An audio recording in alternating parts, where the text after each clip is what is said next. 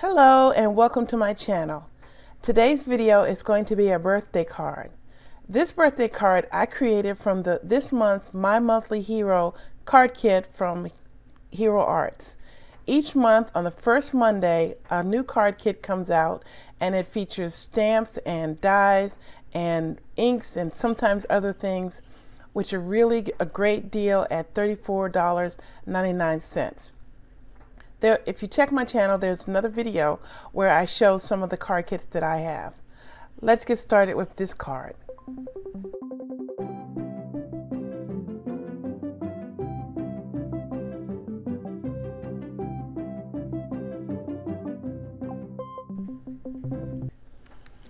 Okay, this is the card kit. It's a Cinco de Meow themed and has these really cute little animals doing dancing and playing music, and it also has many dies that come with it. Let me show you this one. I did a cutout of it so that you could see the intricate detail that this die cut has. This is really so delicate and pretty.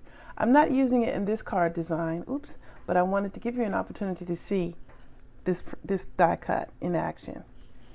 Okay, in addition to the My Monthly Hero, there are companion stamp sets with dies that come out, and this is one of them for April. This is called Cinco De Meow, and this is really cute and adorable. It has these little musical kitty cats and a cat in a box. And if you check my channel, I've done one card already featuring this little cat in a box, and I'll link to it down below. And there are also die cuts available for this stamp set. Additionally, I will be using rhinestones and some yellow ribbon. Okay, let me move this out of the way and we can jump right in. Okay, I want to mention again about the pattern cardstock that I have. This is the packaging material from the My Monthly Hero, and when I had a video earlier on my channel showing the different card sets I had, I mentioned that this was useful and you shouldn't throw the packaging away. And so here, this is the card that I mentioned that I'm going to make. Okay, that out of the way, let's go. Now to do some stamping. I have my stamps already on the door of my Misty of where I need them to be, and this is for the two mice. So I can't use my magnet because I'm using the whole area, so I'm going to just hope that I get it a good impression the first time. So this is pretty simple. Just going to do this stamping and then move on.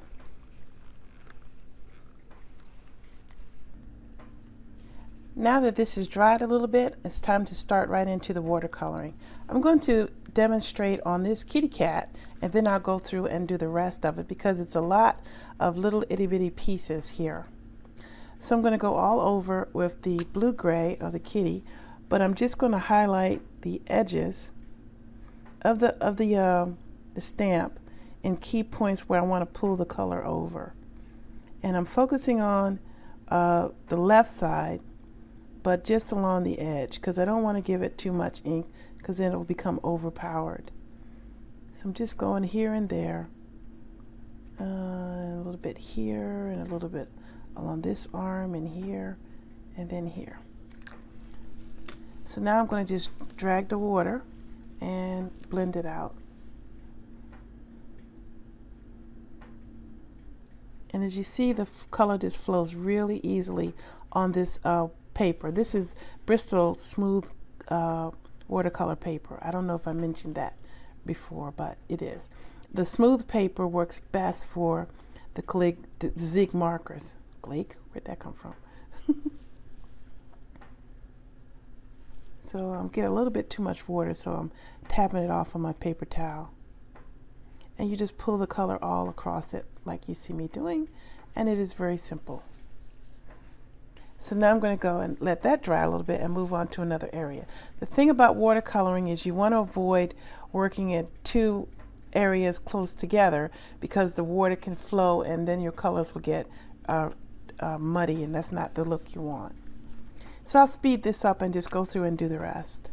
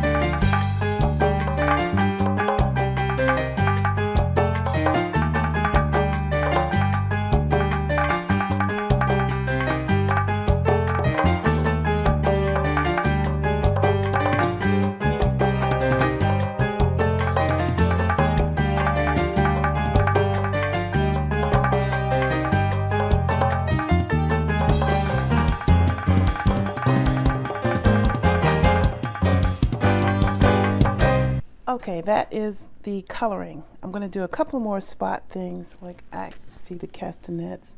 I didn't get those. Get that real quick. Okay, next step.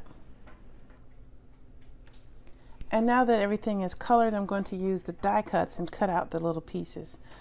I have my magnetic platform, which I'm pretty sure is going to hold these items still, but just to be sure, I'm going to use some of this purple tape, which is low tack, to hold everything in place so that it doesn't move. And then I'm going to run it through. Now I have a finger dauber, and I'm going to ink up the edges of this banner. You might have noticed that for this banner, I didn't do the printing of the banner, and I regretted not doing that. So I made sure I did it on this one. I think it looks a lot better. So you just go around the edges. It's very simple. And this adds a little bit more dimension to your cutout. And makes it look a little bit more finished. Not too much though. Okay. Now the rest of the card is just going to be putting everything together, and I'm going to let the music run and assemble it. And I forgot to mention that I needed this Fisker's border punch in the materials list. Okay, here we go.